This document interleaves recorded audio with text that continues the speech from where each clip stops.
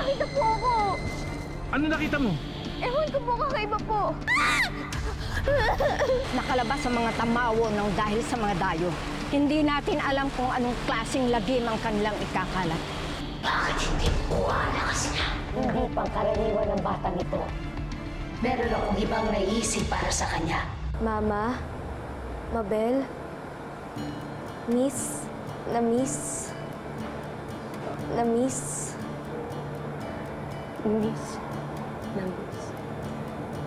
ko na kayo.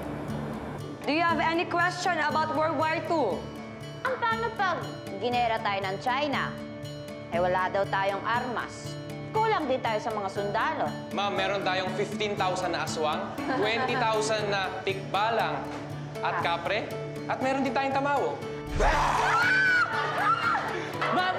Pakot po to si Eric. And dahil sa mga Tamawo na yan, kaya ka pinagtitripan ng mga estudyante mo, well, I don't blame them dahil mukha ka naman talagang baliw eh. Well, Jessica, you're just the assistant principal. And while I'm still the principal of the school, I suggest the two of you find a way to control yourselves. Pwede?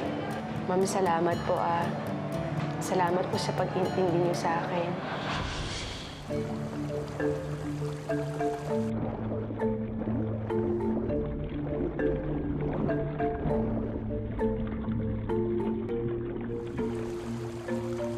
Hello, fans and friends! This is Casper the Explorer, coming to you sa gitna ng Manunggal Park, kung saan inaabangan natin ang pag-ahon ng isang artifact mula nung unang panahon. Bongga, di ba? Ano kaya ang dalang kwento sa atin ng bangang ito na nakuha sa dulalim ng tubig? Kaloka.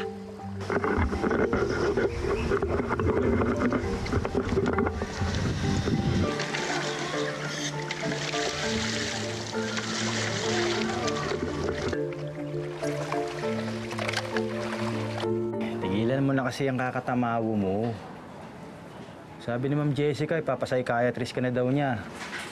Sabihin mo, mainit lang talaga ng dugo sa akin ng malditang babaeng yan. Oo nga, no? Napapansin ko nga, parang lagi siyang galit pag nakikita ka. Bakit ba? Eh kasi, nung araw, pinamalita niya na siya daw yung magiging valedictorian dun sa buong barangay namin. Excuse me! Ako magiging valedictorian. Hindi ang ate mo, weirdo! Loser! Pinansabi niya. Eh, ayun. Di naman nangyari, napahiya siya. Grabe naman siya. Paka-unfair naman niya. Gagalit siya, hindi siya naging valedictorian. Tsaka ba't siya nagagalit? Diba? Doon siya magalit sa valedictorian. Sino ba yung valedictorian? Ako! Ay, ikaw ba? Ano, Chaplin? Manood tayo ng sine. Dako. Hindi ko pwede. Baka magselos yung asawa ko eh. Chaplin naman, matagal nang patay ang asawa mo. Give yourself a chance naman. Okay na ho ako. Pasensya na ho talaga at busy pa ako eh, ha? Sus, ang suplado naman ng biyudong to. Balang araw, makukuha din kita. Pa-hard to get pa. Parang di ka naniniwala. Naniniwala ako.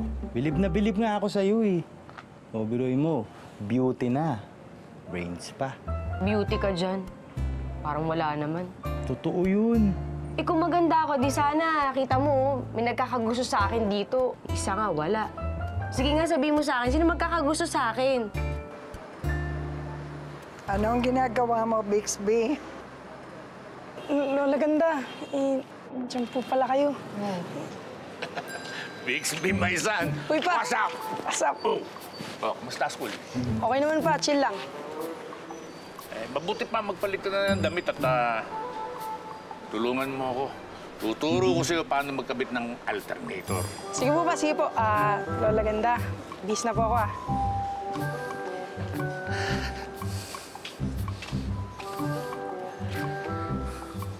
Alam mo, ipapakiramdam ko dyan sa bunso mo. Ano na naman po ba problema, ma? May mga Tamawo na naman po ba sa paligid? Ewan ko sa'yo. Nakainom ka na naman. Eh baka nai-intimidate lang sila sa'yo. Tsaka, Sigurado ko, merong taong nagkakagusto sa'yo. Sino?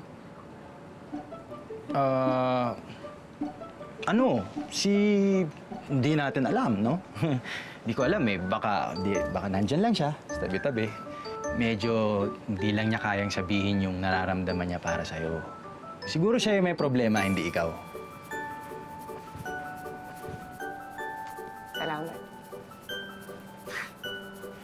Welcome. Ay, sorry. Sorry na bigla. Bangs mo. Malakas yun, ah. Sorry nga, ito nga. Nagbibinata na ang anak mong lalaki. O sa palagay mo, magiging role model yung ginagawa mong dyan kay Bixby?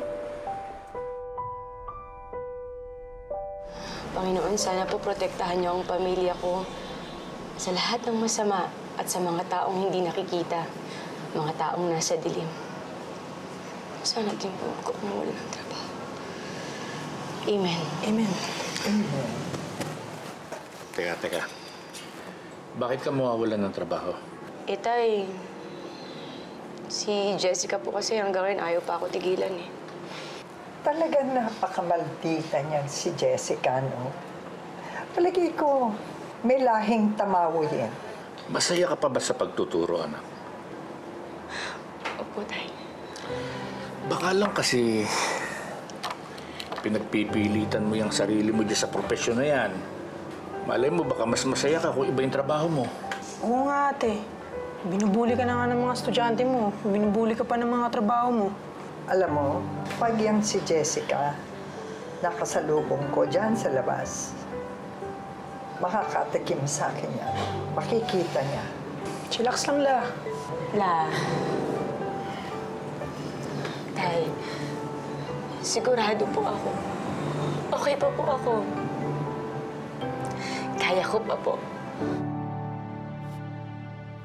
Thank you. Wow muna. Ayan. Ikaw talaga. Ate, kung magmadre ka na lang kaya? Ayoko nga. Sa bagay, hindi naman sa'yo kasya yung sinusuot nila sa bukid. Talaga ba? Ikaw talaga ang sweet mo. Naman, joke lang naman yun eh. Pero alam mo, Bix, masakit talaga sa ulo yung pagtuturo. Magiging teacher, pero doon ako masaya. Lalo siguro kung nandito si Ate Mabel mo. Alam ko natupad ko yung pangarap niya. Tsaka alam mo yung pakiramdam ko. Pag ginagawa ko yun, parang nandiyan lang si Nanay. Sayang, no? Hindi ko sila naabutan. Alam mo, kung nandito si Ate Mabel mo, sigurado ako spoiled ka dun. Kasi siya yung nag-wish na magkaroon kami ng kapatid na lalaki. Ate, totoo ba yung mga kinukwento sa akin ni Lola? Na may kinalaman mga Tamawos sa pagkawala ni Mama at ni Ate? Oo, totoo yun. Kaya ikaw, makikinig ka kay Lola, ha? Tsaka mag-iingat ka. Lapitin mo pa naman sa aksidente. No, ako, ikaw kaya yun! Ate! Okay ka lang ba? Si Minerva ata yan na. Muntik na masagasaan. Sayang naman, sana natuluyan na. Para wala na tayong problema sa school.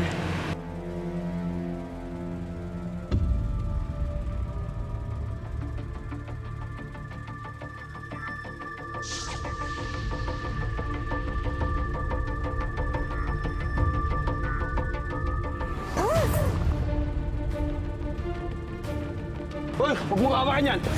Alam mo kung magkano yan? Wala naman ako hinawakan eh. Naku, pasensya na po kayo, ha. Pasensya na po. Sorry po. Ano kasing nasa utak mo?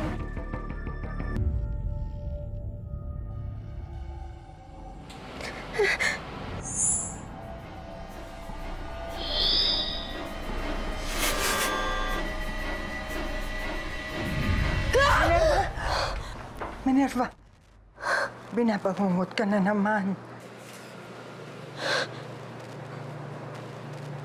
Bakit ganun, Lola? Ay nila ako tantanan? Gusto ko na silang kalimutan. Hindi na maaalis sa diwa mo ang mga Tamawo. Nagpakita sila sa iyo, Minerva, magiging karugtong sila ng iyong puso. Babalayo na dumadami ang mga tamawo sa ating paligid.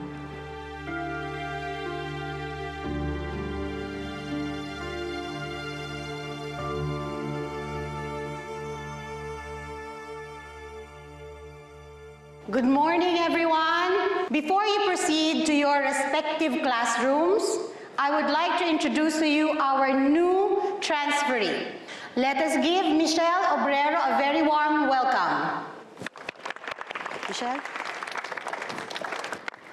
Sige, punta ka na ron.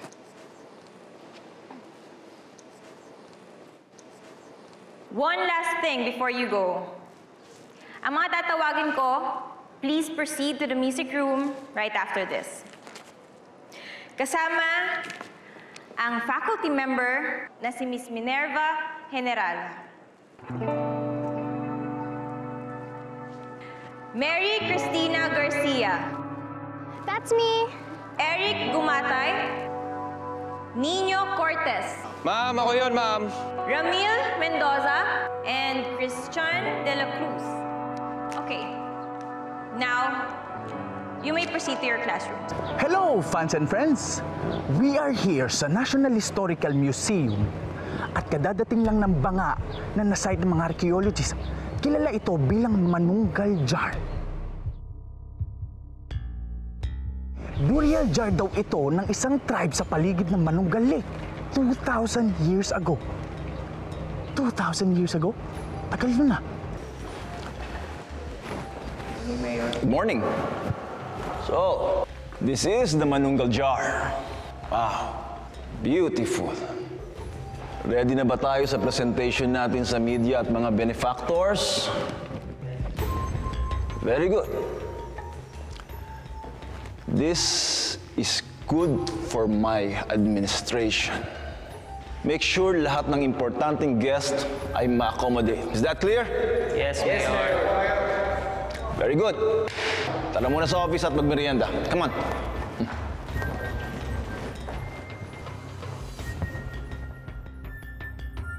Kung ang mga archaeologists ay may kwento kung ano ba talaga ang manunggal jar, meron tayong guest dito na may ibang anggulo sa storya ng banga. So fans and friends, please welcome Mr. Trevor Jones, historian and fiction writer from US. Hello, sir. Hello, Casper. Thanks for having me here. So, sir, what do you think is the real story behind the manunggal jar? Well, I know that it might be hard to swallow, but I believe that the jar ay isang ancient artifact that is connected to the Tamawo.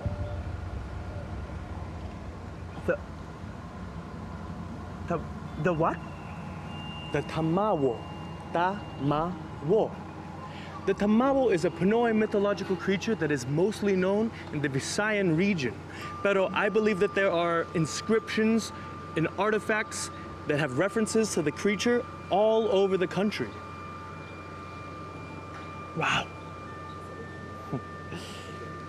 In fact, the carvings and inscriptions on the sides of the jar are very similar to those carvings and writings that have been discovered in caves all over the Philippines. Remedial class? Yes. Remedial class, Minerva. And actually, this is a favor for you. Wow, favor? This is serious, Minerva. Sa dami kasi ng incident report na na-file sa'yo sa superintendent's office, there's actually a motion to reverse your security of tenure. This is an ultimatum for you, Minerva. Dahil ang mga students na nandito ngayon, they are the slowest in their academic performances sa senior year. At ikaw ang napili to prepare them for the national secondary examinations before the graduation. At kapag isa sa kanila ang bumagsak, ni isa lang, you will never, ever teach again in this campus. Baka makahelp ka din sa akin, Mr. Casper, because I'm actually looking for a girl. Girl? Yeah. There's always a girl. Na naging survivor ng isang accident at one of the sites. gusto ko sana siyang makausap about what she experienced at that time. Are you single, Mr. Trevor? Yes. Why? Maybe because you're not looking for a Tamawo. Maybe you're looking for your forever. Well, in the case that I find both the Tamawo and my forever, then my work is done. But in all seriousness, if anyone out there has any information on a girl by the name of Minerva Henerala, give me a call. Thanks, guys. Pero ma'am, hindi naman po yata. I believe in you. I believe you and your students. Let it be a challenge. Yes, let it be a challenge. Basta, paalam mo sa akin kung anong kailangan mo, ha? And definitely, we will coordinate with the parents. Okay? Sige na.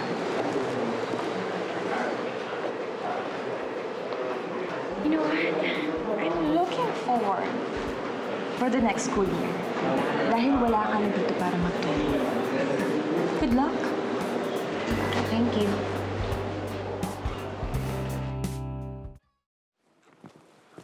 Guys, so nabigyan ako ng invitations para sa National Historical Museum. Baka may interesadong pumunta. Kay Minerva mo na nabigay yan. Sigurado ako magugustuhan niya yan. But ma'am, I don't need a national secondary examination. Dahil hindi naman po ako mag-e-enroll sa college eh. Mag-artista na ako, ma'am! Mag-artista na ako. I will pursue my dream. Alam niyo, tinatawag na po ako ng show business. Sisikat na ako! Sisikat ka! Class! Quiet! Abis eh!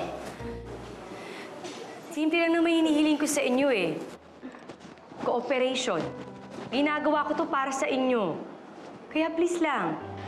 Ma'am, lahat naman po kami dito hindi natutungtong ng college eh. Kung hindi nga lang po libre high school dito, malamang wala na kami dito eh. Eric, ano ba?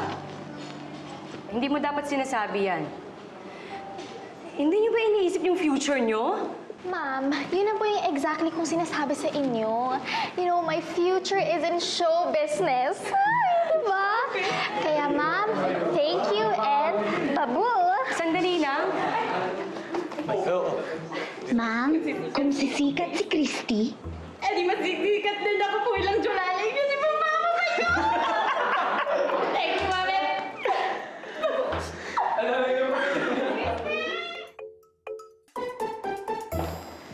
Sigurado ka naman ba na magpe-fail yang si Minerva? Nakita mo naman mga students niya, di ba? Ni isa lang ang makapasa doon. Isang malaking himala na yun. Ma'am, huwag na po kayo mag-aksaya ng oras sa amin. Alam na po namin ang kapalaran namin. Ito pong si Onin, sigurado may drug lord to sa bilibid. Eric, hindi nakakatuwa yung mga sinasabi mo. Ginagawa ko to para sa inyo. Wala ba kayong mga pangarap? Ma'am, may pangarap ako. Actually, gusto ko po maging pulis. Ayun naman pala, may pangarap ka eh. Bakit mo ba gusto maging pulis? Ano, pre? Basketball na tayo. Tara! Tara, let's go! Tara! Sandali lang, saan kayo pupunta? Hindi pa tayo Hindi, ma'am. Sige. Basketball lang kami. Bye, ma'am! Sandali lang! Why don't you live, Minerva? Masyado mo nang iniipit yung tao eh. Shut up, Jake. Gusto mo rin ba magka-remedial class? Alam mo kung sinong nangangailangan ng himala? Ikaw. Sungit naman ito. Okay, paano nga ako nagkahimala? Naipasa ni Minerva yung mga batang yon? Alam mo, hindi ako nag-worry. Dahil malalaman ko kung paano sila napaprogress. Talaga? Paano? Dahil meron akong spy. Hi. Ako nga pala si Teacher Minerva. Ikaw si Michelle, hindi ba? Ikaw yung bagong lipat? Anong year mo na? I'm 15 years old and I got accelerated from middle school to senior high because I have an IQ of 1,500. And I will become a theoretical physicist one day. Wow! Kung ganun, bakit nandito ka sa remedial class? Pinapasok po ka dito ni Ma'am Lailani, baka daw po kasi matulungan ako mag-adjust. Pero sa totoo lang, sa tingin ko po hopeless talaga tong class na to. Michelle, huwag mo naman sabihin yan sa mga classmates mo. I'm not talking about my classmates po. Excuse me? Sa akin mo ba sinasabi yan? Michelle, hindi lang ikaw ang mataas ang IQ. Parang sinasabi mo sa akin na hopeless ako maging teacher? Ma'am, those who allow themselves to be bullied deserves to be bullied. May I be excused?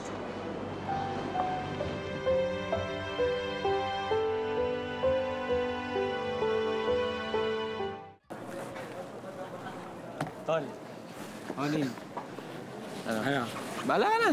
Sagot mo na yan. Oh, sige. Kaya mo na yan, bro. Hoy, miss. Ano yung merienda mo, ha?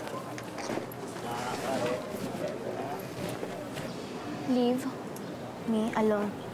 Hanep, Lakas naman pala nito. Englishera to, Leo. Englishera eh. Tol, kaya ko rin yan. Tingnan nyo, ha?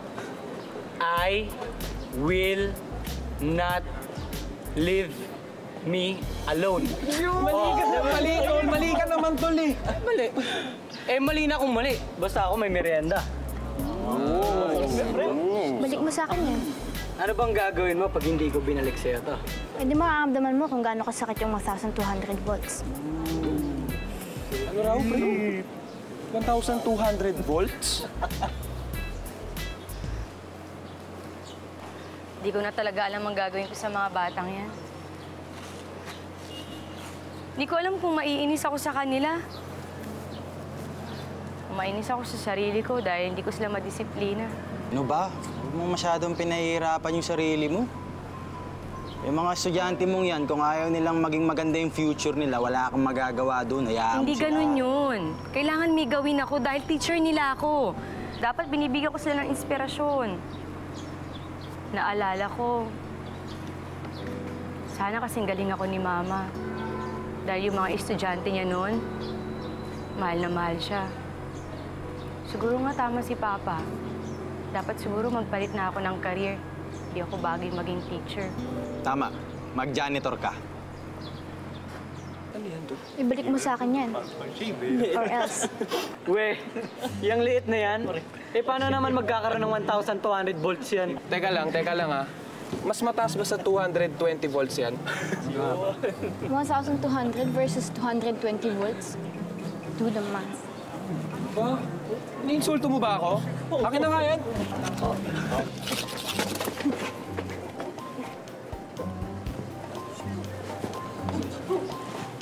Ano? Hindi mo babalik sa akin yan? Ito na. Uy, Mani, Teacher ako, tapos magja-janitor ako? Ganun agad? Grabe ka naman sa pagja-janitor. Alam mo, huwag may ismailin yung mga janitor. Sabi nga nila, cleanliness is next to... Okay na, Bes. Yes, next to godliness. Ah, tama. Ibig sabihin nun, close kami ni God, kaya huwag kang mag-alala, Bes. Ako bahala sa'yo. Ako chichika kay God. God, close kami niyan eh. Ay, stretching lang.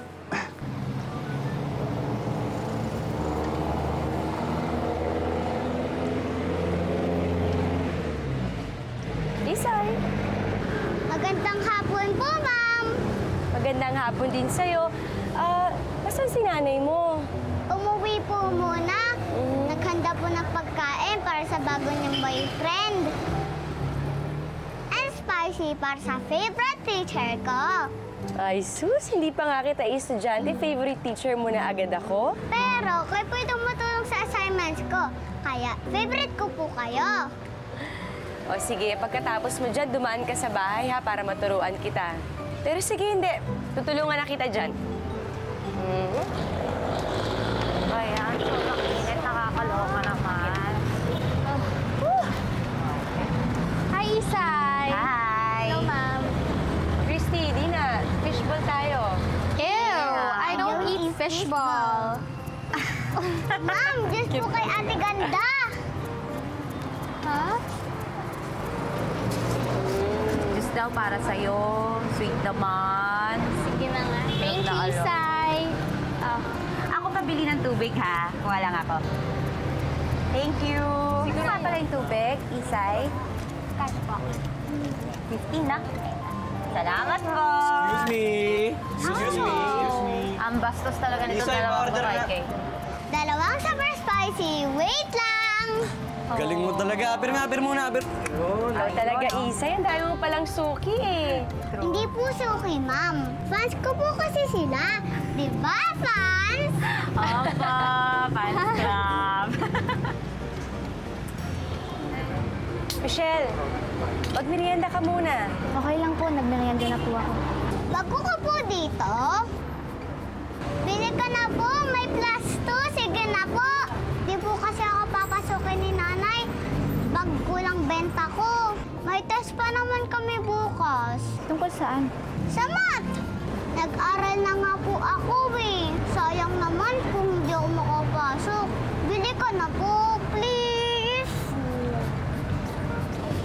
Ina nga. Ito na lang. Pwede naman pala kayong ganyan eh. Magkakasundo. Sana sa remedial class ganyan din kayo. Ang init, let's go na nga. Arte naman to. Kala mo naman kung sino maganda. Bakit? Gwapo ka, gwapo. Bakit ikaw maganda? Magsiyo na kayo. Tara na, uy. Jose ito. Nakakawal na po. Pinansin mo pa po kasi, mami.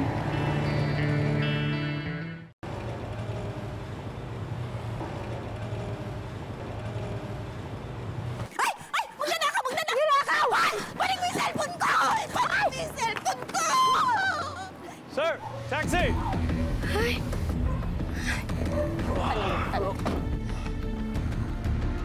Sakto may taxi.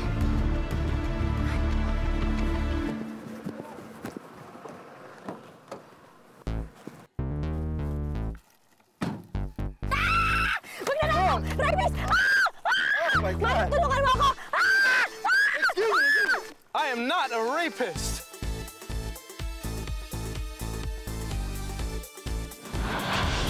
I'm looking for Minerva Henerala. I'm actually doing a research on her. Well, she moved to other places. Bakit pagigil na gigil kang mapatalsik siya sa school? Gusto lang naman niya magturo, ah. Lola, nagmana sa inyo itong apo ninyo eh. Kaya dapat pareho kayong dalhin sa mental hospital katulad ng mga tamawo. Sige, aray! Aray! Gusto mo rin pumunta sa event ng National Historical Museum? So, niyaya mo ng date si Minerva? Hindi. Maka hindi ka naman. I present to you the Manunggal Jar!